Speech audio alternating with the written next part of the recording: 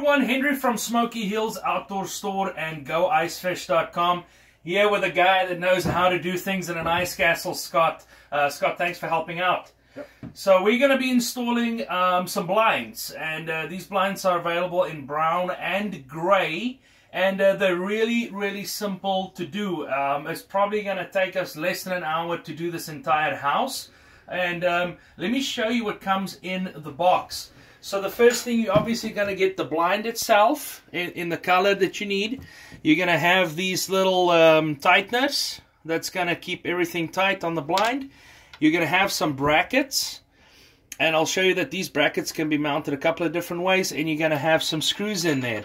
Now, if it's the large picture window blind, you will have 3 of these brackets. If it's anything smaller, 2 would probably work.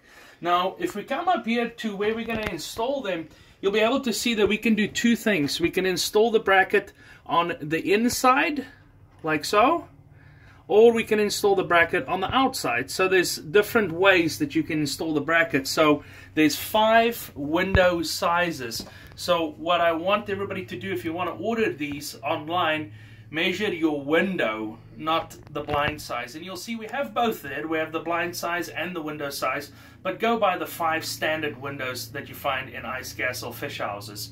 And yeah, I think let's start with one of these. Scott, you pre-drilled. Yep. We're going to go. How far do you usually want to start from the sides? I typically try to stay about 1 inch to 2 inches in from either end, and then I find a happy center, measure in, basically find your center, and go there. Okay, so if you're going to do a blind with just 2 brackets, you're going to just do the 2 inches from the sides? I would do typically 2 to 3 inches. Okay. It depends on the size of the blind, obviously, but being as you have a center support here on this bigger one, I try and stay out to the edge a little bit more. Okay, makes sense. So let's get that first bracket going in there. So you're putting it on the inside, and just show us which way do we want that bracket to be sitting. You want this bracket to be sitting just like this. We'll go on just like so. We pre-drilled our holes to make it a little bit easier so that the cedar doesn't crack. And there you go. 1 bracket in. Okay, I'm going to have him do the rest of those, and let's get the blind up.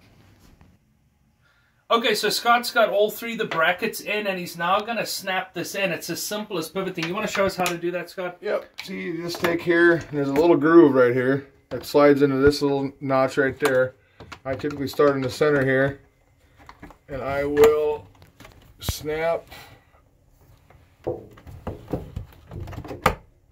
that in, and come to the other end, snap, snap, adjust it a little bit, and final snap. Okay, pretty simple. So now, what do we do with the actual adjusters? This here is your adjusters, your tensioner, obviously to keep the blind up. So we just take this here, place a screw in the center of it, pull it down to the bottom of the window typically, pull your string so that your blind is tight, and then just screw it in. Do you want the strings to be the same length typically? Typically you try to keep them even so that there's an even tension on the whole blind itself. Okay, let's do the other side.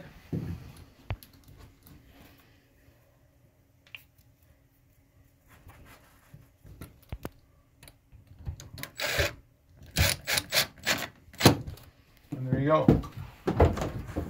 Ooh, that one might be a little tight. And again, you just loosen up your screw, readjust your string, tighten it back up, which tightens the string, and there you go. Looking pretty good. It's a matter of... The nice thing about these blinds are definitely the fact that they don't bounce around. And with the adjusters, you can adjust them because not everything's going to be exactly in the same spot. So pretty simple to do. These blinds do ship for free from GoIceFish.com. Just go and look for the 5 different sizes. We'll have the brown and the gray available really soon. And we hope you have an awesome fall season, and we'll see you on the ice soon. Thank you.